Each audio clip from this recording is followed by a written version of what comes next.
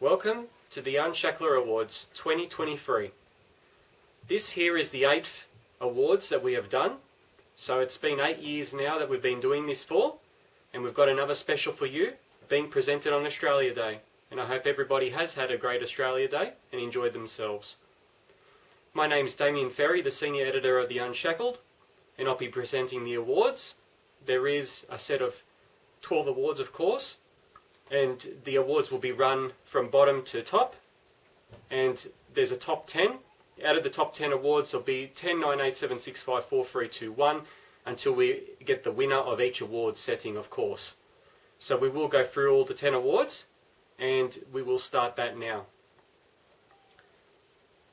So first of all, we got the Fake News of the Year Award 2023. In the past, we've had previous winners such as CNN, ABC, that's won it 4 times, and also The Project and Daily Mail last year. And we'll see how they fare in these awards coming up. So we've had the New Daily, SBS, 7 News, CNN, 9 News, news.com.au, Crikey, and in third place with 17% is The Guardian. The Guardian, of course, is a very far leftist online publication, and they've continued to, throughout time, for many, many years now, spew their rubbish, and it's great that they've got the third place. The second place, of course, at 22%, is The Project. And The Project, a TV show that shouldn't really even be on air considering the low ratings that they receive, and it's just amazing that they're still on there. And the guests they've had and the presenters, of course, very, very biased. But the winner, and one that's won 4 times in the past, at 39%, is the ABC. Now, the ABC has programs such as Media Watch, Q&A with Patricia Karvelas. These are programs that are very skewed, very biased, and again, from a national broadcaster that is supposed to be fair and balanced, doesn't really represent the views of ordinary Australians. We will now move on to the 2023 International Media Personality of the Year. We've had previous winners such as Milo, PJW, Tucker Carlson has won it 4 times in a row the last 4 years, and we'll see how they all fare. So the nominees: Luke Rudkowski, Russell Brand, Katie Hopkins, Stu Peters, Tim Poole, Elijah Schaffer, Alex Jones, and with 15% of the vote in third place, Paul Joseph Watson, someone that's quite popular on YouTube and other podcasts and has done a great job over the years. In our 20%, we've got Candace Owens. Candace Owens in second place. And now Candace Owens has definitely had a major falling with Ben Shapiro as of late. He's someone that definitely doesn't spout the views of the left or even on the neocon right. So one of those presenters that are skewing away. They're going away from that neocon base that the right used to have at least 20 years ago, and are starting to slowly embrace a more patriotic alternative to the right wing. And with 55% in first place, Tucker Carlson once again, and this is the 5th year that he's won these awards. Now, he used to be at Fox News, of course, and has since left, and he's got his own show, and he's done very well. So Fox News were very silly to get rid of him. And we'll be now moving on to the next award. Of course, we've got the 2023 Degenerate of the Year Award, a favourite amongst many people. We've had previous winners, such as Vanya, Tom Bollard, Jessica Yaniv, Hunter Biden, Anthony Fauci and Joffa Coffey. And we'll go through the list right now. So we've got the nominees are David Vann, Philip Schofield, James Hayward, Hugh Edwards, Ruben Kay, of course the Jewish drag queen that appeared on The Project, Yumi Steins, Sam Smith. In third place, 17% of the vote, we've got Penny Wong, of course in government at the moment, high ministerial position. A lesbian, someone that's very close to Communist China, a little bit too close for my liking, and someone definitely worth third place in Degenerate of the Year. In second place, 22% of the vote, we've got Dylan Mulvaney. Obviously the transgender person, overseas, Bud Light, all the ads, they backfired because of that person's representation of the product, and definitely worthy of the second position. Now with 26% of the vote, in first position, Hunter Biden. Now Hunter Biden won it in 2020, so it's been a couple of years now, and he's known for drugs and prostitutes. He's loving for those two things, and also his dodgy dealings with Ukraine, son of the president at the moment. So definitely someone worthy of that position. In the next award, 2023 Culture Warrior of the Year. Previous winners we've had Sam Hyde, Daisy Cousins, Jacinta Price, Mark Latham, and Drew Pavalou. We'll see how they all fare in this award. Going down the list, we've had nominees such as Gary Johns, Anthony Dillon, Augusto Zimmerman, Kobe Thatcher, Andrew Sedra, Kira Lee Smith, Moray Deeming, and now in third place, 14% of the vote, Warren Mundine. Warren Mundine played a crucial role, of course, in the No campaign, and definitely is one of those Aboriginal voices that seems to stray from what the ABC and other leftists think is what they're supposed to be feeling, what they're supposed to be thinking.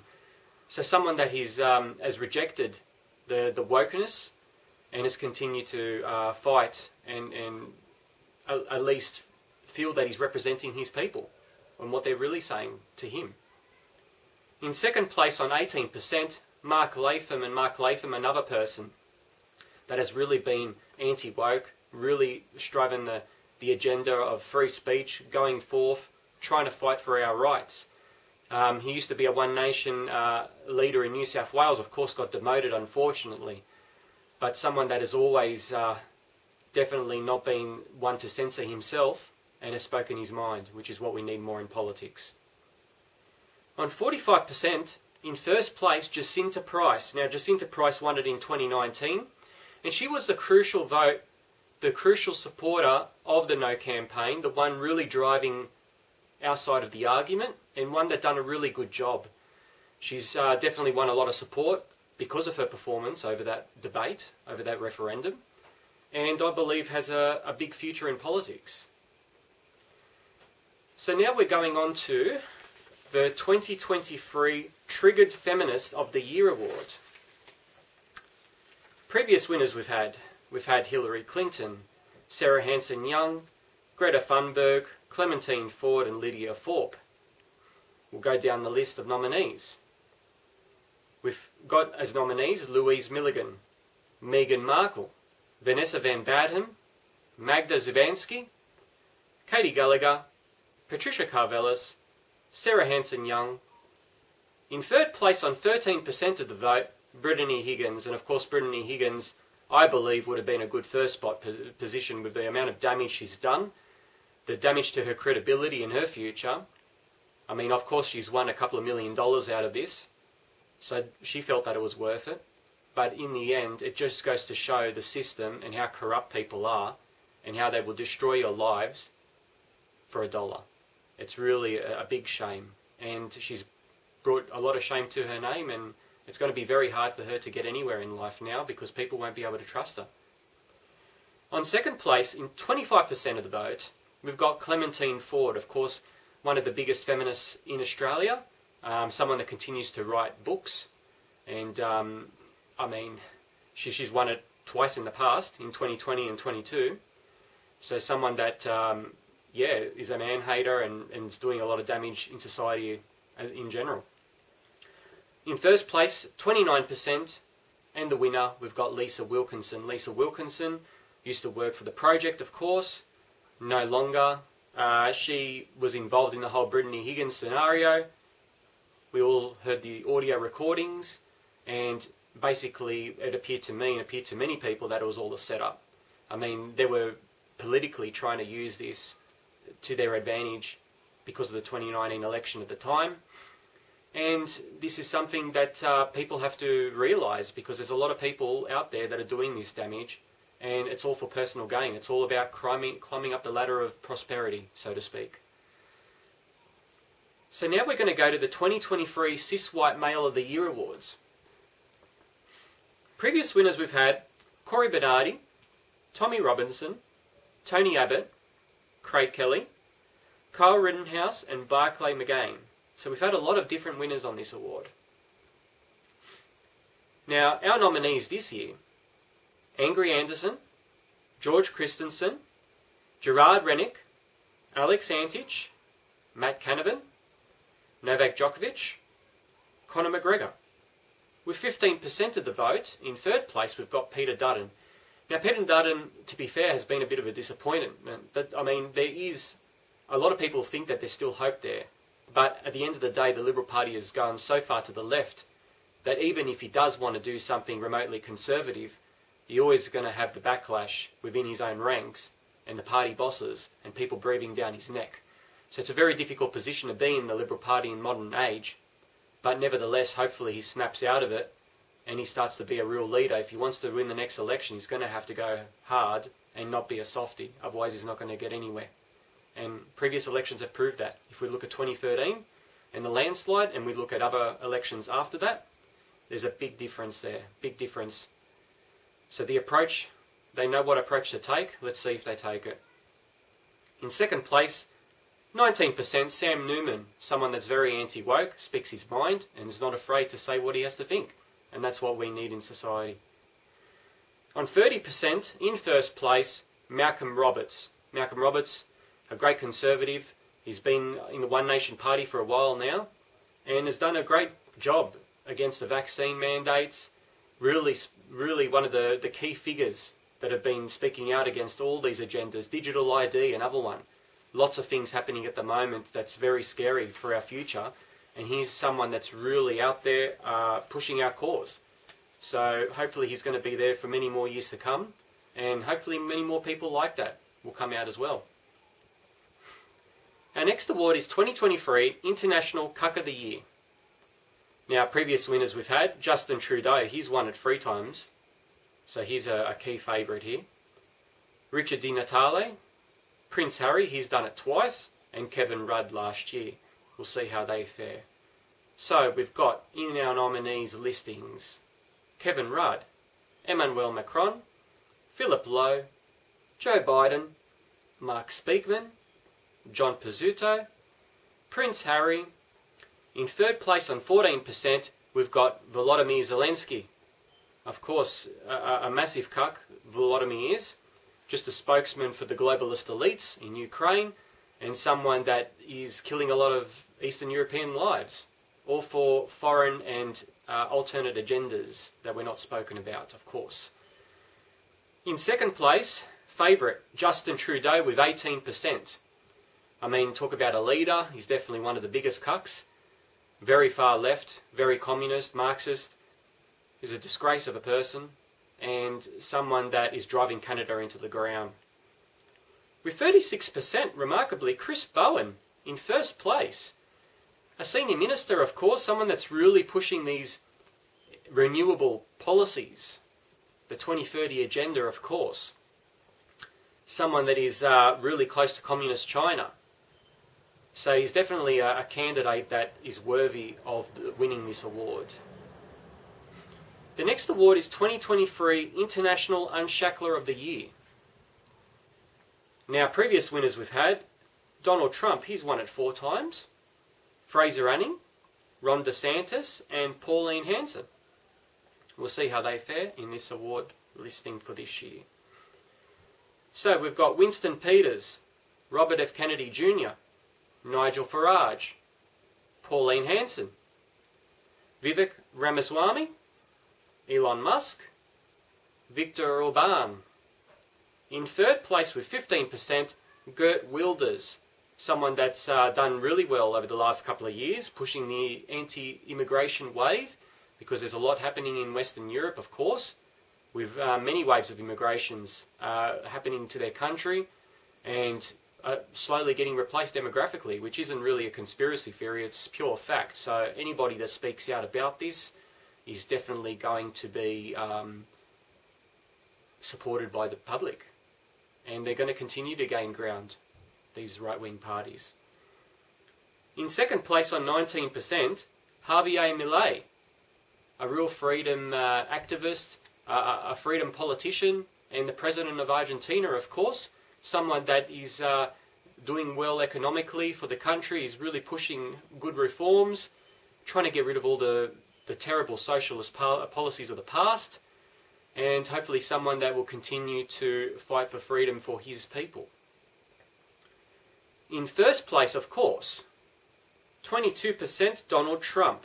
Now, Donald Trump back at it after winning 4 times previously. This is the 5th time he's won it. He's definitely looking to be the Republican nominee. I don't think there's anybody that can come close to him in the matchup, and I'm sure that he's someone that would be able to take on and defeat Joe Biden. And hopefully the elections don't have any fishy things happening to him, because, I mean, really, for Biden to win a second term, I think there's going to be a lot of questions raised, because it just doesn't, I mean, it was difficult to accept the first time, but the second time, I mean, you definitely really have to be asking questions if you haven't already. So here we go. We've got now 2 big awards coming up. The first of the big awards is the 2023 Australian Unshackler of the Year. The big award for all of the goodies.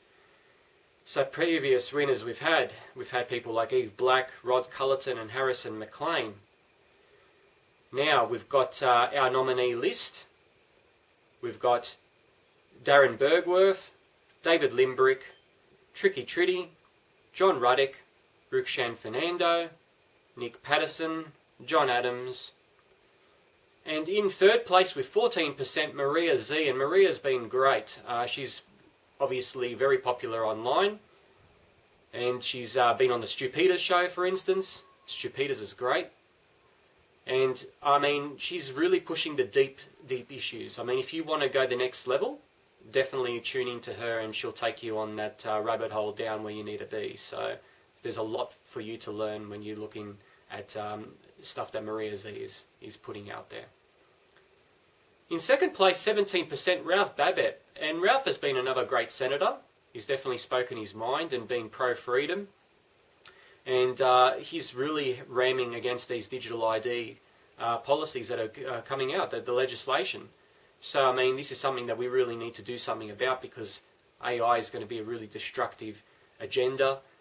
Digital ID, full control from the state, of course. You're not going to be able to do anything, and that's what they want, an enslavement system. So anyone speaking out against that is definitely friends of ours. And in first place, 29%, we've got Aussie Cossack Simeon Boykov, of course, and he's been really critical of the overseas wars. He's been critical of Israel, he's been critical of Ukraine. He's been at the forefront of this pandemic that we've had over the last few years. He's railed home against that, made sure that he's definitely aired his views, and he's not afraid of censorship or anything, or any basically, I mean, he's been taken away in a paddy wagon many times, so he's fierce, and he's the type of person that we need out on the scene. And this is the last award that we've got now. The 2023 Australian Regressive of the Year. Previous winners we've had is Waleed Ali, of course. We've had Dan Andrews, he's won it 5 times, so he's been a big favourite in the past. And Tom Tanuki. So we'll go down the nominee list and see how they fare. So our nominees were Jacinta Allen, Anastasia Palaszczuk, Roger Cook, Linda Burney, Stan Grant, Lydia Thorpe, Thomas Mayo, and in third place on 14%, Marsha Langton, Aboriginal activist, of course, a feminist, someone that has definitely blamed the white man for all of her problems, and is just brutal. So someone that, thank God, she did terribly in the Voice campaign. On the second place we've got here now is 23% Anthony Albanese, the current Prime Minister, someone that's destroyed the country economically. He's done major reversals and and definitely hasn't stuck by his promises, and continue also on the social front to make drastic changes to all the sorts of different systems in place, such as family law and many other matters. So someone that's definitely done a terrible job, and hopefully we won't see him next term. In first place, well deserving on 45%, Damien Abramovich. Now Damien, obviously, he is the key figure of the Anti-Defamation Commission. He's an enemy of free speech. He's someone that continues to make sure that nobody can express themselves or say what they feel if ultimately it is counter to his beliefs and to his agenda. So a very dangerous person, and anybody that supports him or his ideology should be deemed as very dangerous. So he was definitely worthy of that award. On first place with 45%, Damien Abramovich. And that's all of the awards that we have. Now, we've had a really critical year that it's passed us. We're way over the pandemic, thank God for that. But we've got a lot of drastic issues that are coming into play. Digital ID legislation right there under our noses, the 2030 agenda continually being pushed. And ultimately, there's a lot to basically fight for still to this day. We have to be really careful, we have to voice our opinions, and we have to make sure that we don't let the current elites step over us, the globalists, because they will do whatever they can to make sure that our life is miserable and that they put us into the ground as much as they can and can ultimately have full control over us.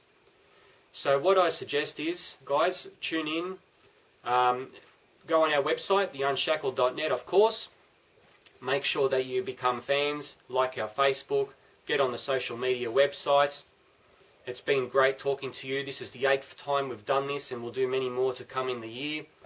Obviously, this is done because of Australian of the Year that they normally present, normally not being representative of what people would regard as great Australians.